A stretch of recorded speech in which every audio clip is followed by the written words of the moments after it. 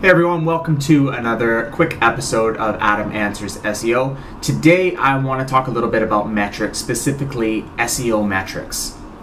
I always get a lot of questions about what metrics are most meaningful to me when it comes to measuring, perhaps a site's worth beyond things.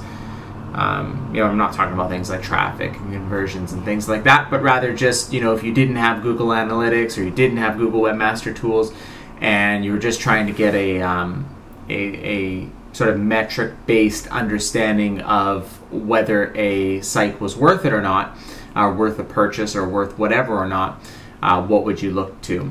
And I spend a lot of time looking at this, especially when it comes to purchasing expired domains and things like that. So for me, I'm looking at both qualitative and quantitative. I'm going to spend most of the time in these next sort of few minutes talking about quantitative because it's just a little bit more objective, I suppose, a little bit easier to talk about.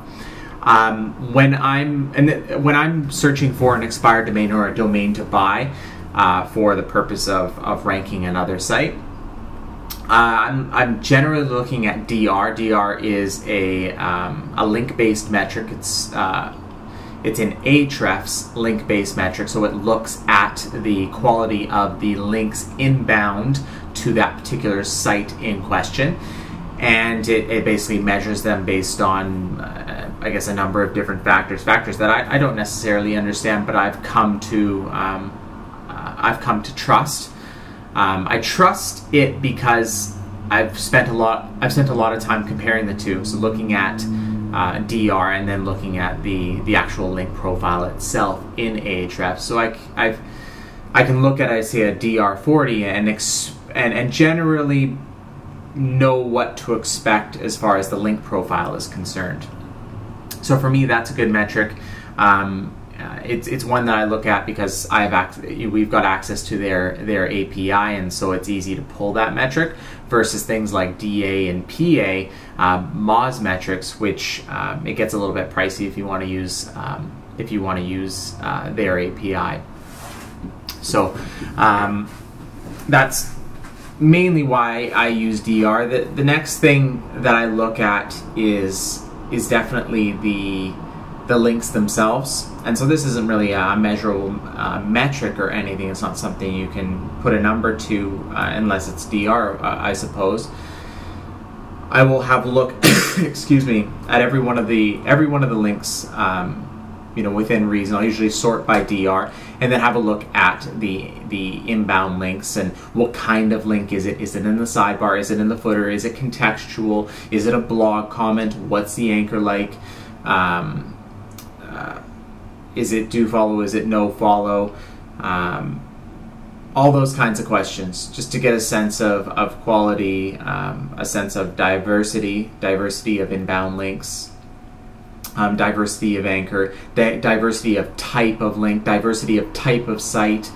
And then once I've sort of got a pretty good idea of what the link profile looks like, at that point I'm pretty much sold, because if I can usually look at that link profile and also sort of get a sense of what kind of traffic is coming in.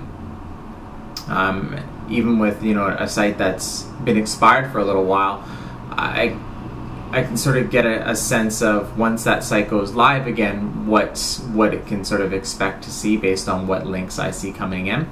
And certainly you can use tools like Ahrefs, like SEMrush, to get a sense of where they were organic traffic-wise previous to going offline. I don't find either of those to be especially accurate, but I can give you a sense of trend and whether there was growth before it went down, or whether it was in a downward spiral, or whether it dropped off in a big way sometime before it went, before it expired, and then maybe that's a red flag. But anyways, so I will use SEMrush as well, just to get a sense of that sort of organic traffic. What else will I look at? I will definitely pull up Majestic.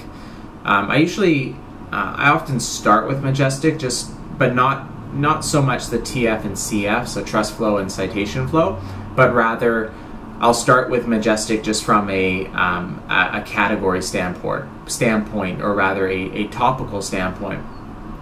So I'm looking at this particular expired domain because I have identified that its link profile is topically relevant to, I don't know, society and law. So society/law, which is a subcategory of society. Or, you know, maybe it's, you know, construction and maintenance, or, you know, whatever. And I'm looking at it in the first place because for my client, or for the site that I'm trying to rank, I want to see that it has topical backlinks, which is often based on, you know, what their competitors have. So what the folks that are killing it in Google, what is the topic of their backlink profile? My client should have the same or better. So I'll look at another metric that I will look at, and I guess it's not so much a quantitative one, I suppose it's a little bit more qualitative, is the topic of the inbound links to that website itself. And that can be done by just searching that particular domain, even though it's expired, searching that particular domain in majesticseo.com, and it'll pull up the TTF of that particular site, TTF being topical trust flow, and that will certainly give me some insight into the topic of those inbound links, but also will give me some insight into the quality of those links, because TF and CF also go to I guess suggest the quality of those inbound links.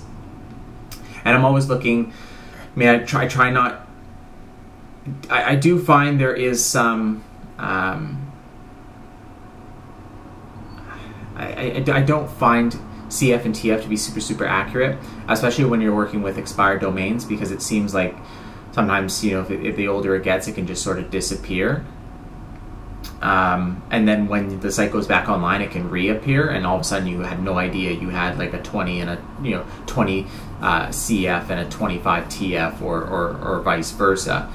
So I think I look at it more for the ratio. So I try and find an even ratio, 10 and 10, 10 and 15, 15 and 20, something like that, CF TF, and then I look for the topic, and if all that sort of jives, then I'm generally pretty happy about that. And then what else will I look at? Certainly I'll look at the quality of the archive. I'll look at the quality of the site.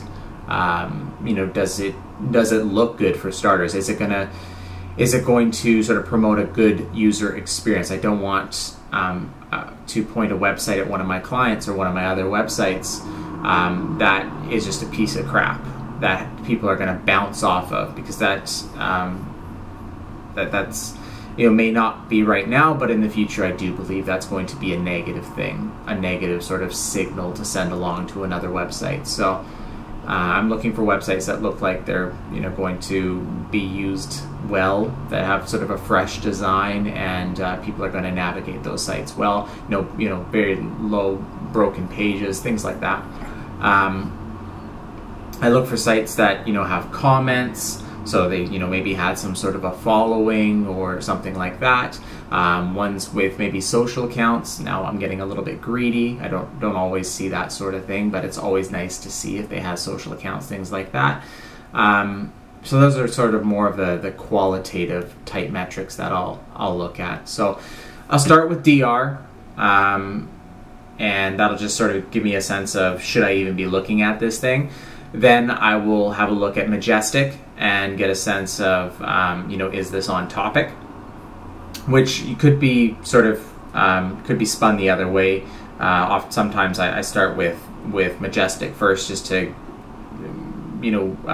to minimize the amount of domains that I have to look at, just look at a particular topic, and then sort by DR, and then I'll start looking at the actual backlink profile and anchor profile of a particular domain using Ahrefs, and then I'll go a little bit deeper with Majestic, check out CFTF, and then check out the actual site itself, check out those qualitative metrics I talked about, and that sort of will help me determine whether whether I care about this site or not. And then once it goes live,